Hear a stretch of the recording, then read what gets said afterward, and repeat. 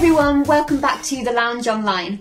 You'll notice that I'm not in our usual meeting space, the lounge. I'm in my lounge, so that is because we're all on lockdown and I film these videos a few days in advance. But I hope you enjoy the change of scenery. I'm hoping that the lighting doesn't change too much and you can't hear any of the road traffic noise.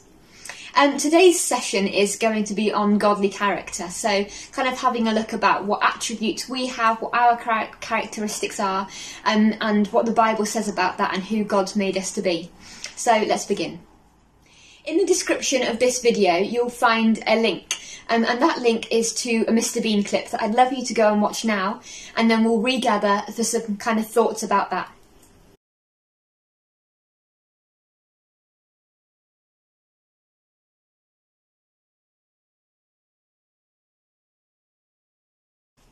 I hope you enjoyed that funny Mr. Bean clip. That was to just introduce the idea of modelling godly character, that we can turn our backs on things like cheating, swearing, gossiping, and turn towards a more godly life of being kind and loving and understanding people. So we're going to do a few activities to kind of explore that. We're going to look at the Bible and what that says, and then at the end we're going to have a reflection and pray together. So, grab a piece of paper and draw someone that you admire. This someone could be someone that you know, it could be a friend at school, it could be someone in your life that's a bit older than you and you kind of look up to, or it could be a celebrity or like a public figure. So on your paper, draw them nice and big, and then what I'd like you to do is around that, draw attributes that they have that make you admire them. So maybe they're really loyal, maybe they're kind, they're funny, maybe they are really great at listening to you. Maybe they're strong. What is it that makes you admire them? Great, well done on that activity. Please do, if you'd like to, send it through email or through the youth Instagram page. I do miss being creative with you guys, sat around the table, colouring, drawing, writing, being silly. So if you'd like to, I would love to see whatever it is that you've created. So we're going to have a look at a few Bible verses now. There are quite a few, so if you'd like to, of course, do follow with your Bible. They'll also be popping up just here, and I'll write them in the description below. The first one we'll look at is Galatians 5, verse 22. It's one that we've looked at quite a few times this year already. Can you remember what it is? It is the fruit of the Spirit. So it says the fruit of the Spirit is love, joy, peace, patience, kindness, goodness, faithfulness, gentleness, and self-control. For such there is no law. So what I'd like you to do is, again, grab a piece of paper and some pens, and instead of drawing someone that you admire, this time draw yourself. It can be an absolute masterpiece of a creation, or it can just be a stick man, whatever you'd like to do. So I'll give you a few seconds to draw that. And then what I'd like you to do is, based off of these verses that we're going to read together, write around the side of your drawing the words that stick out that are about godly character. So for this one, Galatians 5, I think a lot of it is about godly character. I think you'd agree. Love, joy, peace, patience, kindness, goodness, faithfulness, gentleness, and self-control. All of these things describe what it would be like to live a godly life. To be loving, joyful, peaceful, kind, good, faithful, gentle, and to have self-control. So write those things all around your drawing of yourself. The next verse we'll look at is 1 Corinthians 13, 4-7, which says, love is patient, love is kind. It does not envy, it does not boast, it is not proud. It does not dishonour others, it is not self-seeking. It is not easily angered, it keeps no record of wrongs. Love does not delight in evil, but it rejoices with the truth. It always protects, it always trusts, always hopes, always perseveres. This verse these few verses are often read out at weddings, but actually the writer of Corinthians, Paul, was writing about friendship love. So what words from these few verses can you write around your drawing of yourself? Patience, kindness again, not envying, not being boastful, not being proud, not dishonouring others, not self-seeking, not being quick to be angry, and not keeping a record of wrongdoings. I'll give you a few minutes to write those down. So by now your page should be filling up, and the next verse we're going to look at is Colossians 3:12-14, and that says, "Therefore, as God's chosen people, holy and dearly loved, clothe yourself with compassion, kindness, humility, gentleness and patience.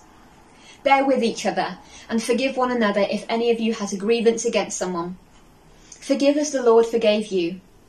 And over all these virtues put on love, which binds them all together in perfect unity." Now this verse is a little bit different, you might have noticed.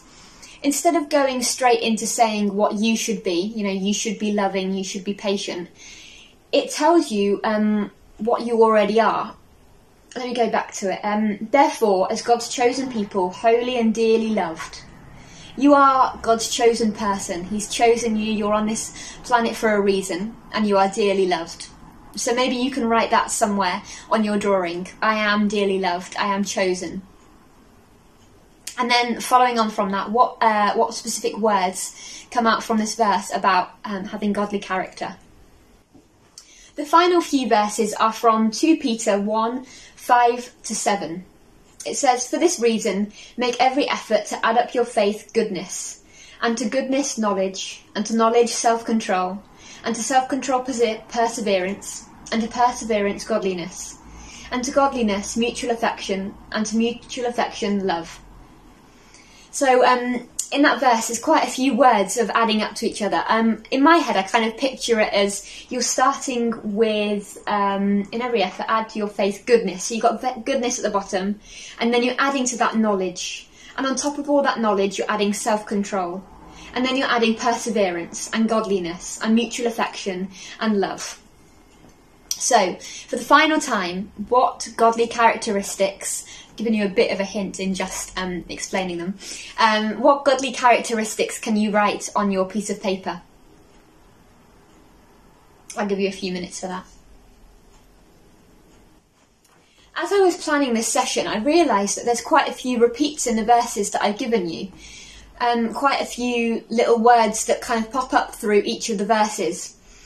And quite a few of them fit in with the fruit of the Spirit: love and joy, peace, patience, kindness, goodness, faithfulness, gentleness, and self-control.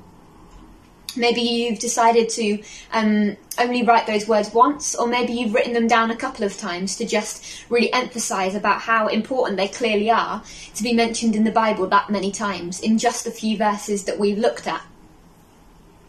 So now take a look at your drawing. What words have you got written down? What words do you find, or what actions do you find harder to live out? And what ones come naturally to you? Maybe you are naturally a kind person. Maybe you're naturally joyful. You're naturally patient with your friends. Perhaps you find it a bit hard to have self-control. Perhaps you find it hard to forgive others. I think we all find that one quite hard, which is perhaps why in Matthew, who was it? I think it was Peter, came up to Jesus and said, "How many times do I have to forgive those who sin against me? 7 times, Peter suggests. And Jesus says, no, not 7 times, but 7 times 70 times. He doesn't just say this to say that you've got to forgive someone exactly 490 times, which is what 7 times 70 is. But Jesus says this as if to say, no, not just 7 times, which you can count on 2 hands, but so many times that you lose count. That's how many times we should be forgiving people. So many times that you lose count. What words on your paper are easy for you? And what words do you perhaps need to spend a bit of time in prayer and asking God to give to you? So to finish, let's pray, and then I have a song also in the description that I'd like you to listen to. The song is called Be My Everything, and it's about God being in your everything, from your waking to your sleeping and everything in between. I'd love it for you to use those lyrics as kind of a starter for a prayer. praying that God would mould you into the person that he's made you to be, with all these kind of godly characteristics that we've mentioned today. May God be in your everything. Thank you, Lord God, for the technology that means that we can still meet in some way together to have community and to learn about you. I pray that you would mould us into godly characters. Give us the fruit of the Spirit.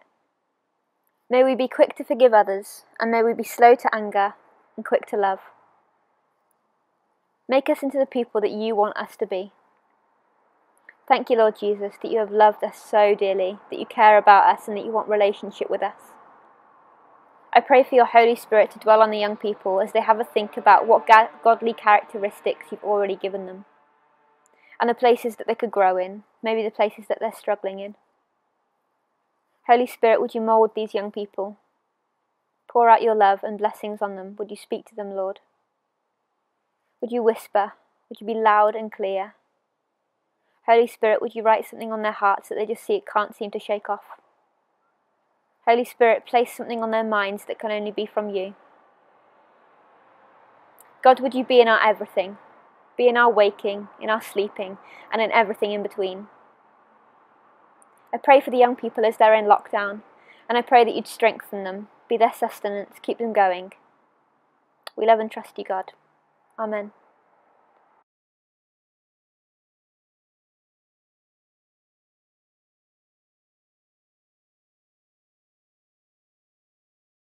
Great, thank you so much for joining me at the Lounge Online for another week.